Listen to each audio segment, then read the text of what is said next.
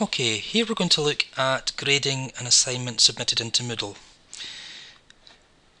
So if we can actually go to the module, or we can click on the little hand that shows assignments that need attention and go directly to the assignment.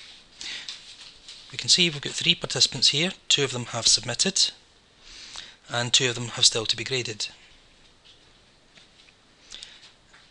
And we are past the deadline which was set, which was 1 minute ago. So I'm going to go and view or grade all submissions. We can see that it flags up this assignment is late and these 2 have been submitted ready for grading. You'll also notice that it says participant 639, participant 641. It does not actually identify the student by name. So when we're grading this, you just click on the file submission to view their work, and then once you've viewed it, you can then provide grade and feedback comments. So I'm just going to click in to grade this participant.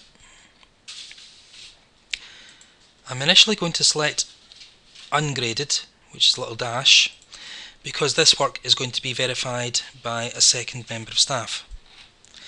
And I'll just give a bit of feedback.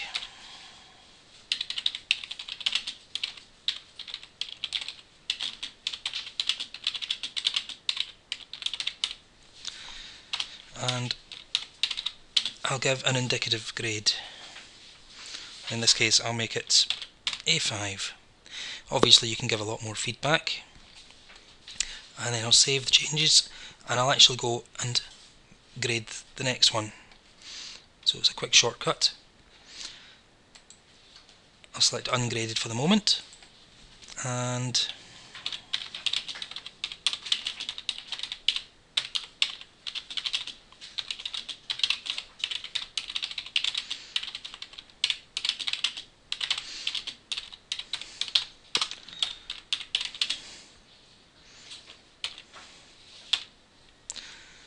there we have it.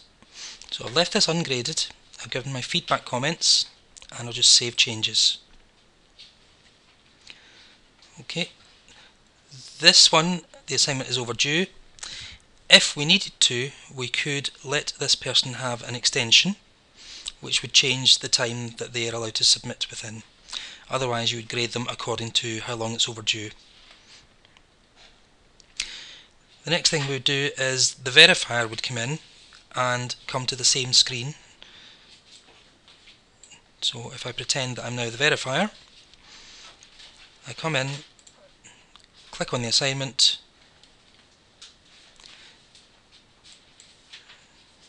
view or grade, and click in again to grade the participant. Having looked at the work, I can open that, but we'll not bother for this demonstration.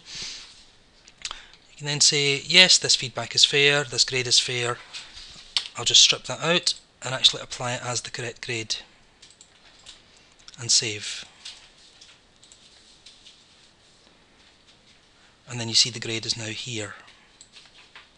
This one still has a dash. I'll go in as verifier, read through. Yes, an A4 is fair for this. You might also choose to add additional comment, and I'll save the changes. Okay, at this point it's still not sent into the student's gradebook. The student still can't see it.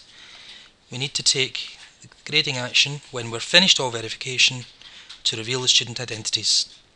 At that point the students will be able to view their own grades. So make sure that's the last thing you do before releasing this to the students.